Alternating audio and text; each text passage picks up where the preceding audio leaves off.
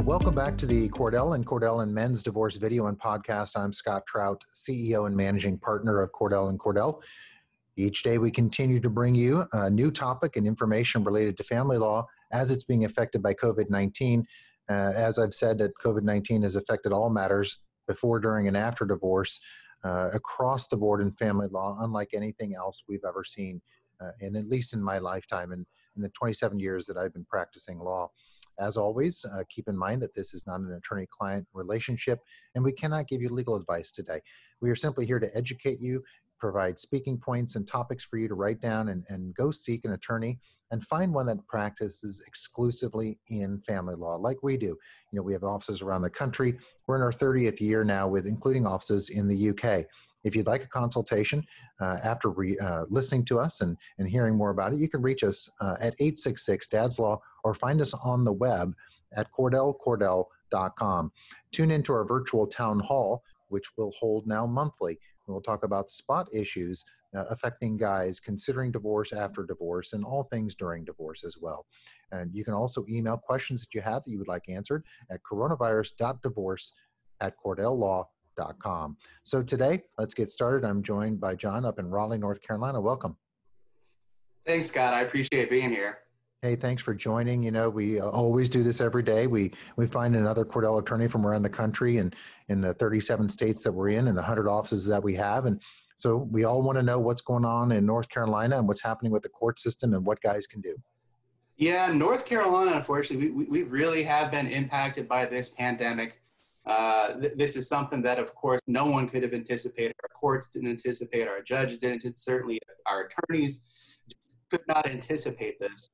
We've been doing the best that we can with it, but Lord knows there have been some ramifications as a result, and specifically regarding custody. I would say that's the area that's been affected the most. And it is, you know, we talk around, you know, with some lawyers, of our lawyers around in California and New York, and they're always concerned that they can't do anything, and because they hear closed. And so I know that, I think the last time we spoke with someone in North Carolina, you know, we talked about guidelines and looking at it court by court, but I assume that depending upon the county, there's ability to take some action, at least to get in the queue, right? Yeah, absolutely. So filings can still be made with the clerk and have been available throughout this pandemic. But really where to start often, whenever we're dealing with an issue, for example, of one parent threatening to withhold the child from the other parent, is simply by picking up the phone. If that opposing party is unrepresented, you know, obviously can't give them legal advice, but still get them on the phone and try to have a rational conversation with that opposing party or an opposing counsel. That's really where you do want to start.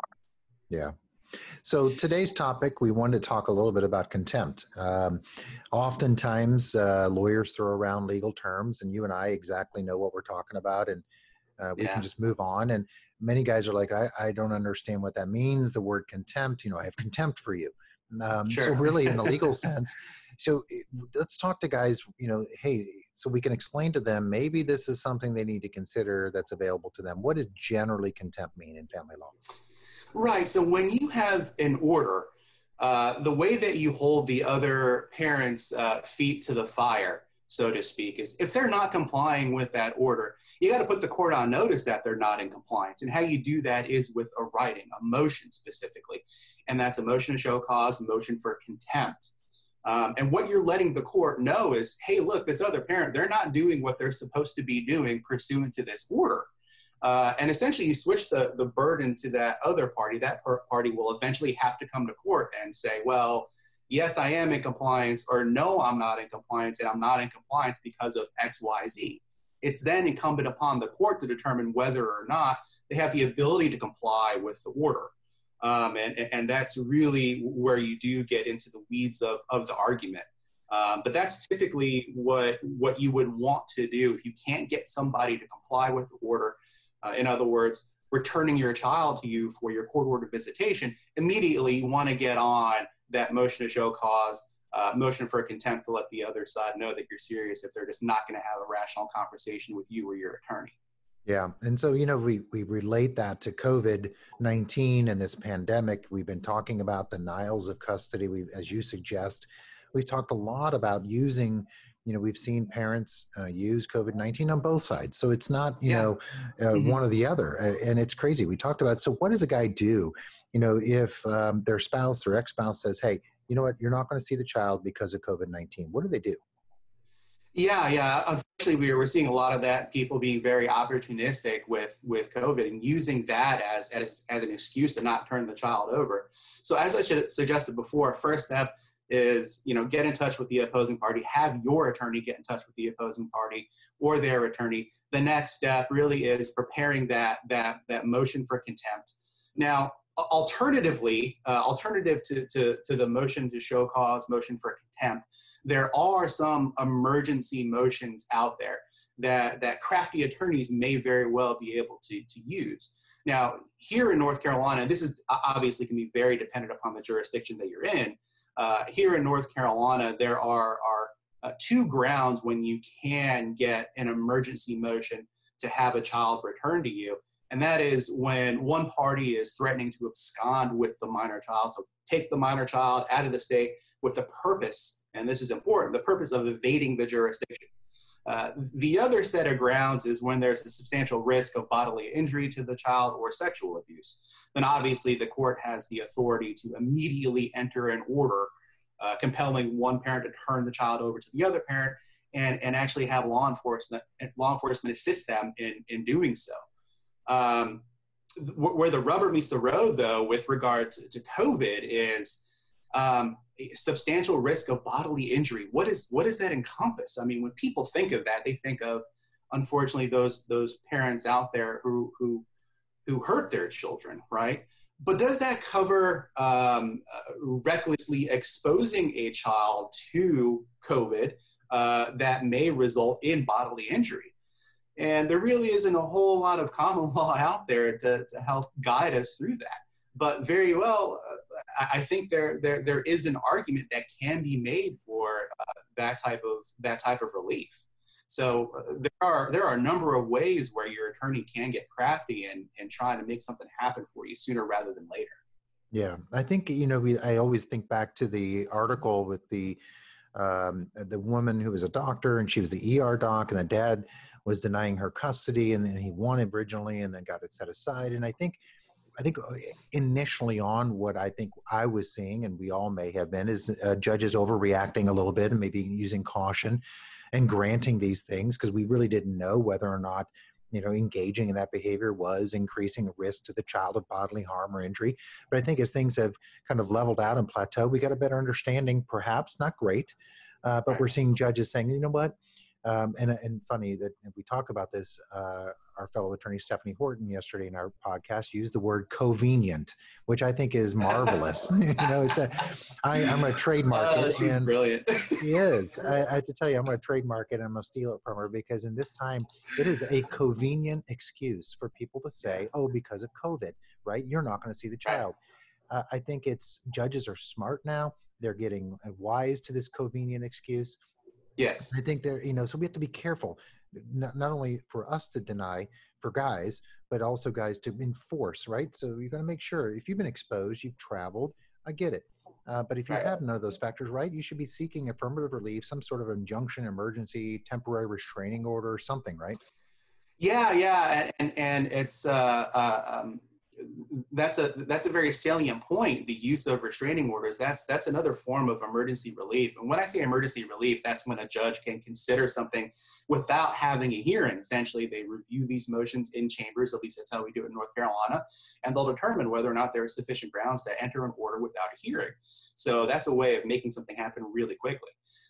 In the context of COVID, what you may run into, and I kind of alluded to this beforehand, that other set of grounds that would allow for emergency custody, and one of those being is absconding with a minor child to evade the jurisdiction. If you already have an order with an opposing party that resides in a different state, like we here in North Carolina, we neighbor Virginia, so we do have a few opposing parties that reside in Virginia, and the children will go and visit that parent during the summer, for example. And if that parent says, well, I'm not going to turn the child over, you may very well run into a judge that will not give you emergency relief because they are not evading the jurisdiction. They participated in the lawsuit in North Carolina. They've never missed a hearing. Clearly, they will come to North Carolina when you notice a hearing, so they may not give you immediate relief.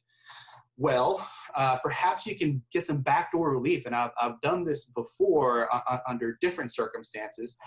But I went to court and essentially made the argument that the children had gone to school here in North Carolina the entire time. And judge, what I want you to do is restrain that other parent from enrolling that child in any other school district other than their home school district here in North Carolina. And we've actually been able to have judges enter that order and get the children back sooner rather than later. If they're not willing to do emergency ex parte custody, see if you can get a TRO.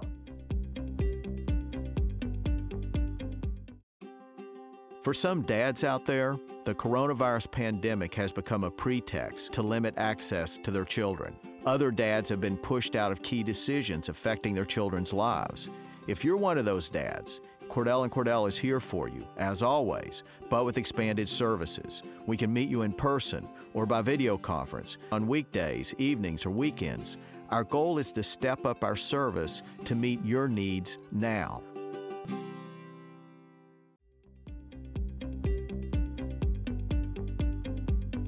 Yesterday, during our virtual town hall, we talked about success stories during COVID-19. And I think it was a fitting end to our weekly broadcast because it talked about the message that we've been saying is that take action, there is relief. And it's exactly, there are certain circumstances where judges will act right now, even though the courts are physically closed, and you can utilize the technology, you can utilize the telephone. And guys out there watching and listening right now, there is help.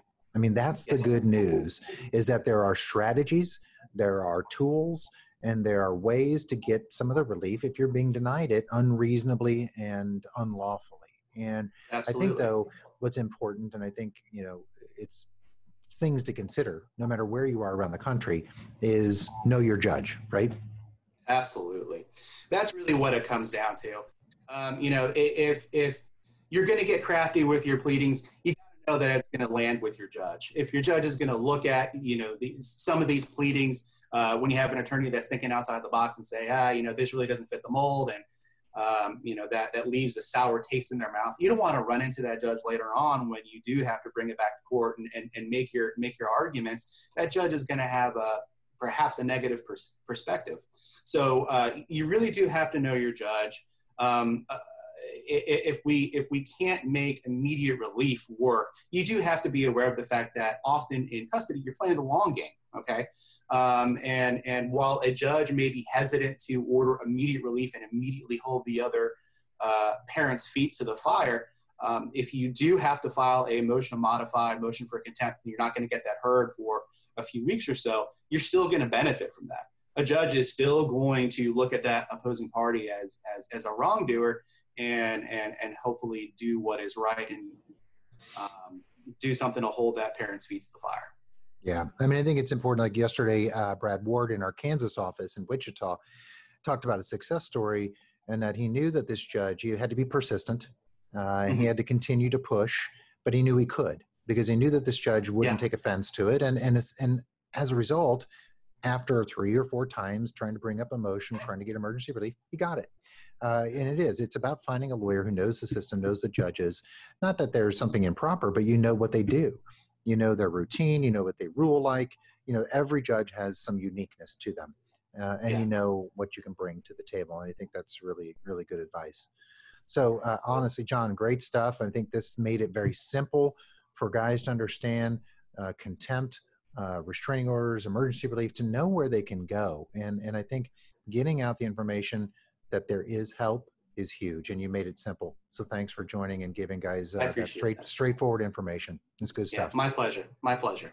So we'll continue to bring you stuff just like this and try to give it to you in a very simple, straightforward manner where you can take action. I mean, this is what podcast and videocast is all about, is to give you some tools in a very brief, quick manner, over 15 minutes to say, take action, enforce your rights for guys out there. So continue to find us on the web at CordellCordell.com. Give us a call, 866-DADS-LAW. Love to talk and have a consultation with you from around the country. And obviously, John's available up in Raleigh and throughout North Carolina as well. So until next time, stay safe, stay well. Have a good week.